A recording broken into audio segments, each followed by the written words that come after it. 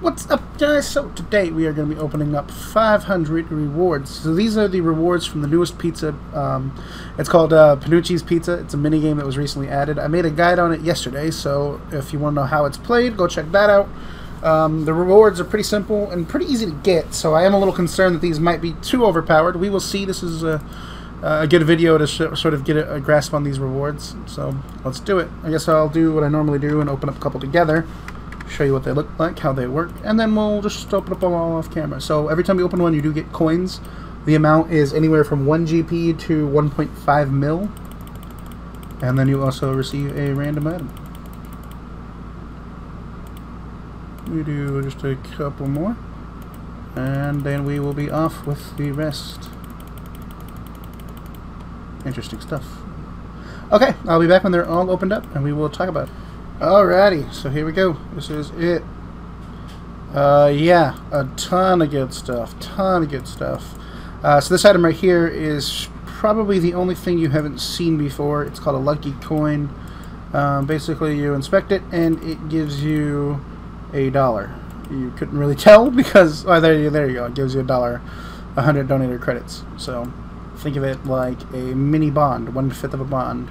Then we also did get one $5 bond from the entire process. There's a couple of interesting drops like the magic seeds and whips. They probably don't look too interesting in my bank, but when they show up in increments of the whips are in increments of 3, and then the magic seeds are in increments of 69. There's also a similar drop with war camps where you get 75 of them, and there was another one, but I don't recognize it, so maybe I didn't do it. Maybe not, I don't know. You can see a lot of rare component items, such as these right here. Some decent stuff in terms of gear. Elite mystery box is a pretty common item on the table, so that's probably one of the main things you're going to want to go for if you're ever making Uber boxes with Uber components. You're going to need these, and this is a good way to get them.